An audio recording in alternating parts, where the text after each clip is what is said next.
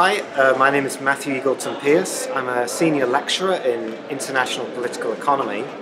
and together with a colleague here at SOAS, Faizi Ismail, we've designed a summer school course called Capitalism, Crisis and the Neoliberal State.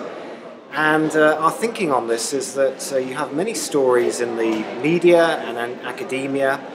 such as whether there's going to be trade wars between countries, or the politics of the super rich, or the rise of right-wing populism. And all these stories are somehow connected to a larger thing, and that is how the politics of global capitalism works or quite often doesn't work.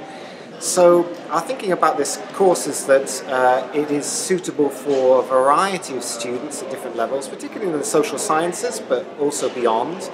as well as practitioners who want to know why is it that we have many crises going on at the current time, and how is neoliberal capitalism imprinted on these crises. And I think that the takeaway contribution of this course, particularly when compared to others that are similar to it, would be three reasons. And the first is that it's genuinely interdisciplinary.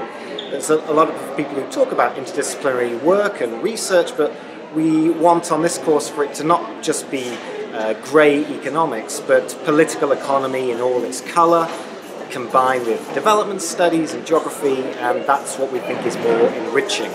The second feature is that Faizi and I are genuinely passionate about the topics and the discussions that you'll engage with on this course, and that is not just simply because they're intellectually significant, but because they shape all our lives and shape the degree of freedom that we have as we try to maneuver in this system.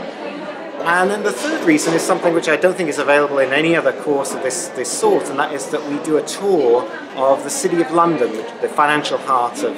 London. And I like to think that the city is like a secret society, so we try to lift the lid on this society a bit more, and ultimately the course is designed to be informative but hopefully entertaining at the same time.